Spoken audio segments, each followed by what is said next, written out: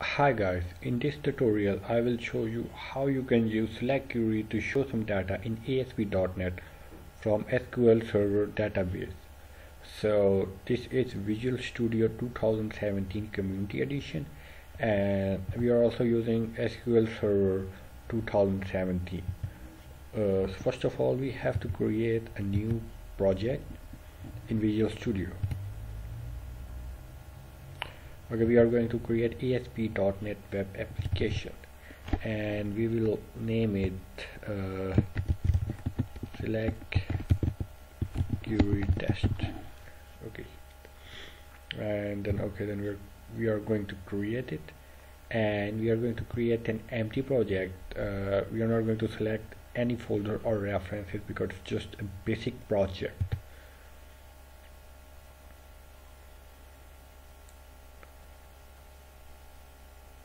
Okay, now it is creating a new project. While it's creating a new project, we will create a new database that we are going to use for our tutorial, and we are going to name it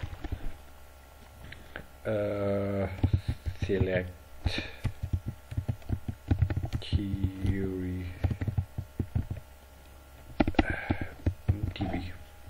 Okay, that's our database name, and we are going to create a new table.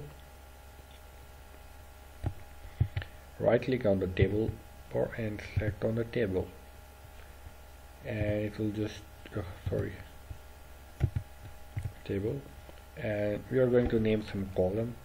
We can call it ID, and we can have the data type as okay, we are going to select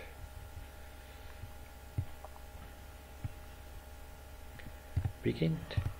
We're going to have student name, and we can have it as Warsaw, and we can have age, and we can also have age as begin.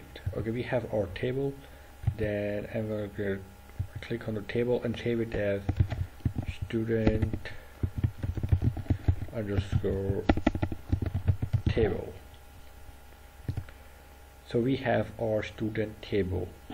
We will add some data in the table, so we're going to refresh it from here, and we have our table. I'm going to right click on the table and edit top 200 rows,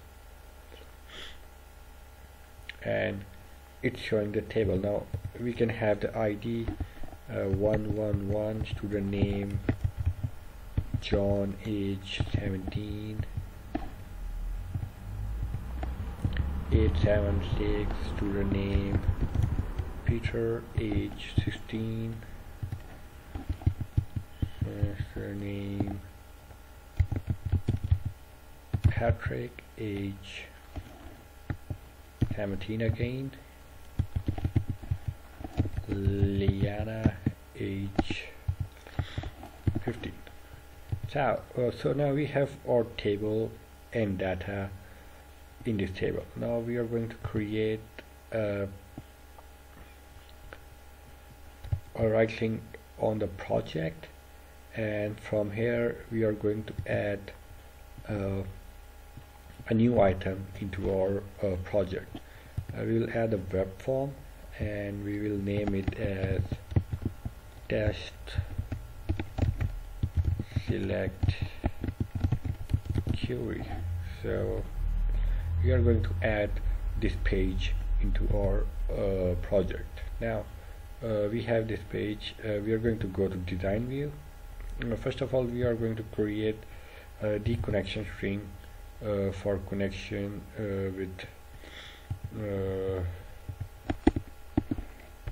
with our database. So we will have connection strings, and then in this we are going to add a connection string. We are going to write add, then we are going to name the connection string. We will call it db string, and then after that we will have the connection string in which we are going to write the data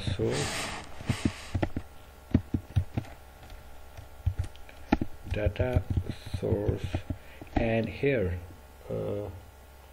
we will write the server name, which is, we can get it from here. You will connect on this button, which is Connect Object Explorer. When we are going to connect in this, we will get the server name, and we can right click and have to copy the server name, and we will paste the server name here. After that, writing the server name, we will write we have to close it, then initial catalog. In this we have to write the database name which we are going to use in the server. So in this case we have select query DB database.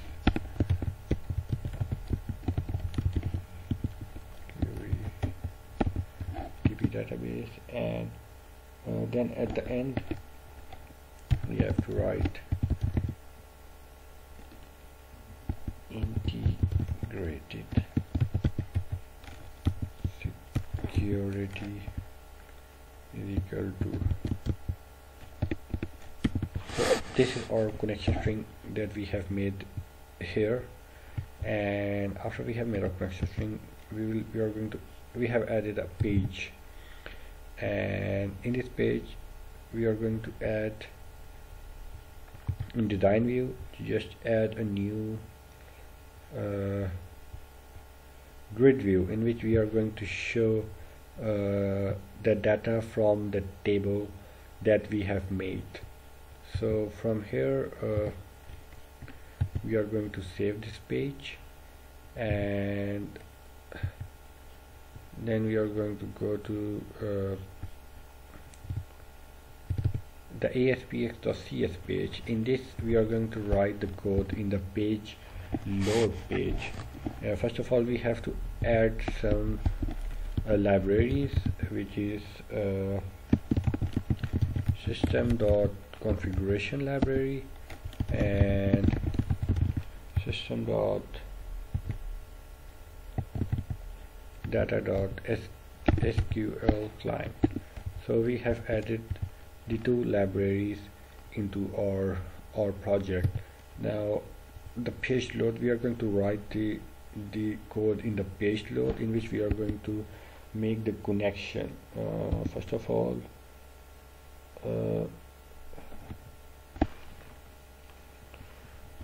we are going to make a string which is connection string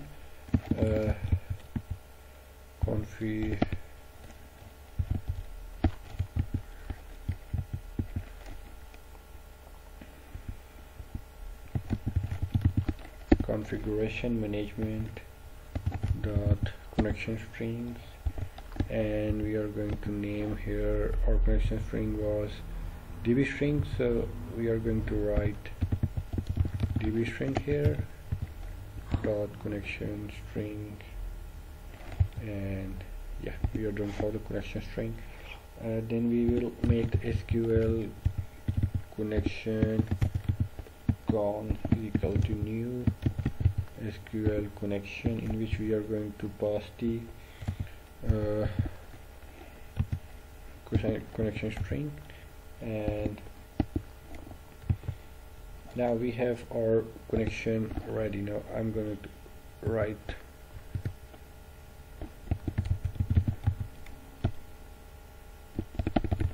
con.open.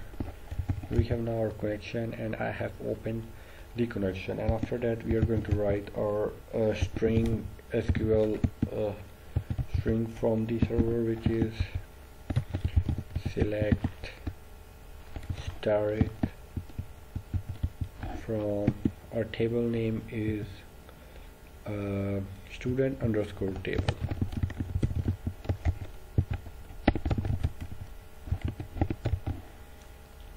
It will be in double quotes.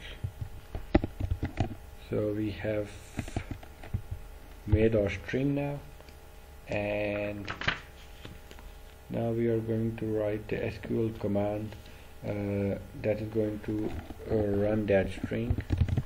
SQL command cmd is equal to new SQL command, in which we are going to pass our SQL string and connection. After that, we are going to create a SQL data reader from which we are going to send our data to the grid view. So the grid view we created is grid view 1, which we can, here is the page, and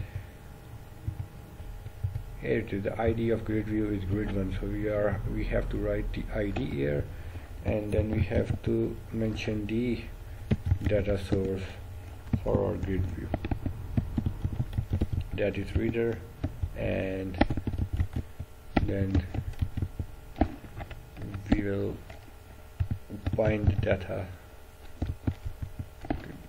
Okay, now we have our page ready, so we are going to run it. It will take a bit of time as my PC is a bit slow, but it will run. And yeah, Visual Studio takes a lot of RAM from your computer and also the processor, so it's a bit heavy on your computer.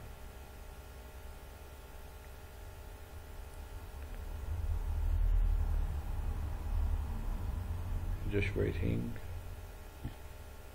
Come on, just run.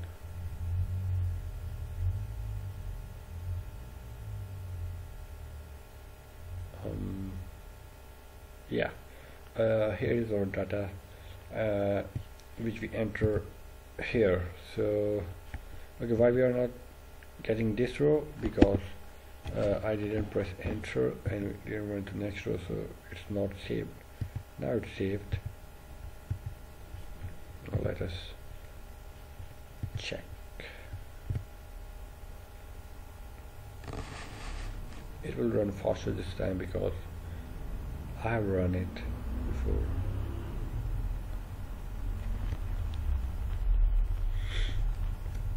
Okay, now we have all our rows.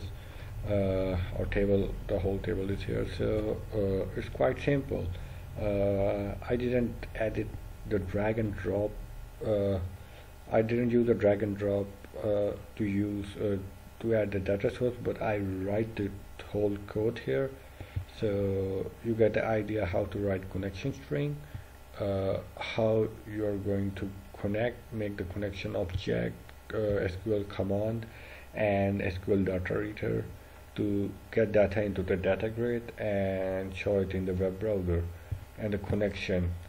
So it's quite simple. We use the select query to get data from SQL server. Thank you.